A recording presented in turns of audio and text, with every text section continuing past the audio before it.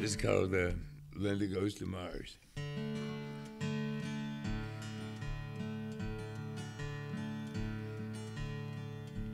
I just found out yesterday that Linda goes to Mars.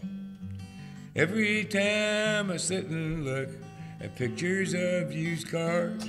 When you were at the Earl of Old Town, you'd sometimes go out and in search of comedy, I guess, after the we show. We didn't have to go far. Where'd you have to go? Directly across the street was Second City. And Goodman and I were lucky enough to see some early stuff over there. You know. Early stuff by who? By Belushi, John Belushi. The Stranger Here. And man, I don't know who else was in that class. It was really good. Do you remember, Bill, who was around then? Well, Harold Ramis, my brother Brian Doyle Murray, John Belushi. It's real foggy, honestly. It was a hard, difficult time for me. But these guys were across the street all the time, and I had never had a job where I never held a job as long as I held that job. You know, that was very exciting for me. There was one show that ran for 7 months, and I remember walking into work and saying, "My God, that guy John Prine's still working." He's because they would put your name in the front window. His name would be in the window, whoever was playing, and we worked the same sort of hours. So you just think, I wonder what's going on over there. Sometimes when you guys would go late, we'd get to stumble in there, and you'd be playing a little bit longer, and you'd see them after they had manipulated the crowd completely, and there were men that were crying and smoking and drinking, and then there were women that were just adoring, and you'd go, musicians. They work their ways on people, yeah. But that was a great period in Chicago, really nice period in Chicago. How did you learn to be on stage? And I didn't. I got up on stage, and normally I was kind of a shy person. And as soon as that one light hit me, I just talked my ass off. I just told stories, and off the top of my head. And mainly, I found out I told stories because I was nervous about my singing and playing. I didn't think it was up to par at all. And also, I could not tune a guitar. And so I'd stand there on stage going, and do that for, I'm talking sometimes 15 minutes. So I had to come up with something, Leo Cocky opened for me once, right? This is early on. And everything Leo plays, when he tunes, it sounds like a song, yeah. And then I came out, and I'm doing that but in between every song. I couldn't afford a guitar tech. They're expensive. Bill, did you take naturally to the stage, or was it something you had to study at and work up to? I remember the first time I went to an improvisation class at Second City. I was so bad that I walked out on the street and just kept walking, and I walked for hours until it got dark, and I'd really walked the wrong direction. I mean, I'm a cake eater from the north side, and I ended up like 63rd and Loomis, and where I should not have been probably. I was so despondent about how bad I was that I didn't go back to it for a long time. I instead decided to go hitchhike around, and when I returned, I had stories, and I could tell stories. And all of a sudden, I could do it. I don't know how it happened, but until you can tell a story, you can't act or probably play music either. So I had to go out and live some and have something to say in order to be able to stand in my own shoes, feel confident enough to tell anybody anything. Through what I consider to be one of the all-time greatest acts of friendship that I've ever heard about in the music industry. Yeah. Stevie Goodman was opening multiple nights for Kris Kristofferson, who was taking off, and the hottest new thing.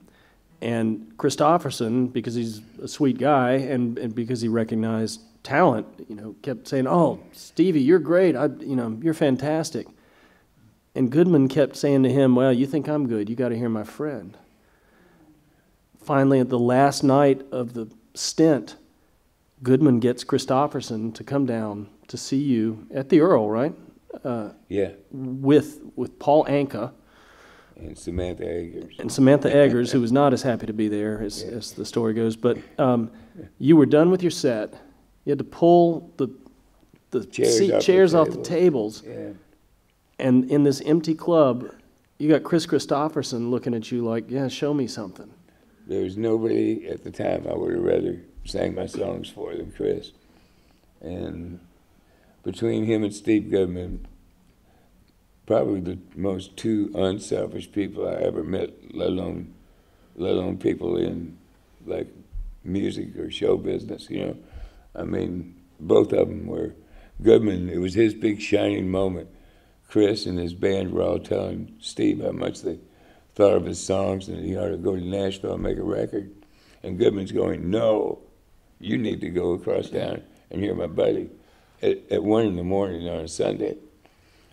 And he dragged him over there, and Kris, after I sang my songs, Kris asked me to get back up on stage again and sing those same songs and anything else I had. You know, so it was a big moment. But like I say, at the time, I was a happy cat, you know. And through Kristofferson, you soon got a record deal, and it's Goodman and I went to New York City. Goodman had been there before. I'd never been to New York. I got off the plane at 7:30 at night and picked up a Village Voice at LaGuardia.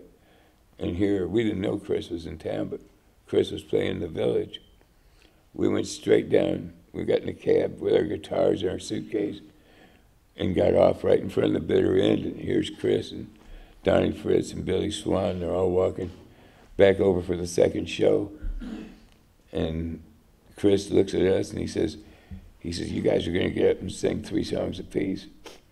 And the whole room was packed with record executives. And Jerry Wexler came up to me after I sang my 3 songs and asked me if I'd come over to Atlantic next morning at 10 a.m. And I did, and he had a record contract waiting on the desk for me. I hadn't been in New York 24 hours.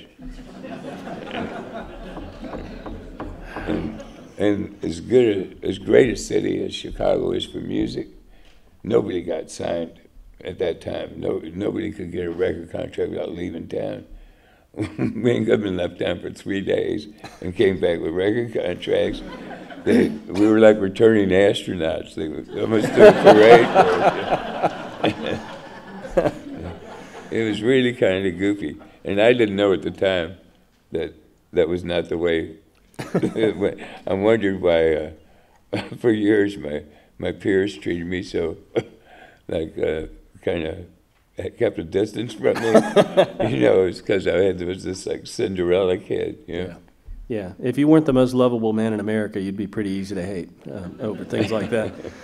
But that was an incredible, I mean, to me, it's such an incredible thing. Most of us, if Kris Kristofferson said, hey, you're fantastic, you're going to go somewhere and I'm going to help you, we would say, thank you very much. May I have another? And instead he said, you got to hear John. For if there's life out there somewhere beyond this life on earth, then Linda must have gone out there and got her money's worth. And oh, my stars, my Linda's gone to Mars. Well, I wish she wouldn't leave me here alone. And oh, my stars, my Linda's gone to Mars. Well, I wonder will she bring me something home. Yeah, I wonder will she bring me something home. Maybe an Ernest Tubb fly swatter.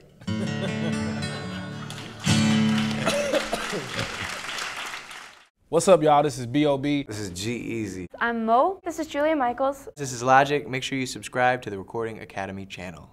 Flex.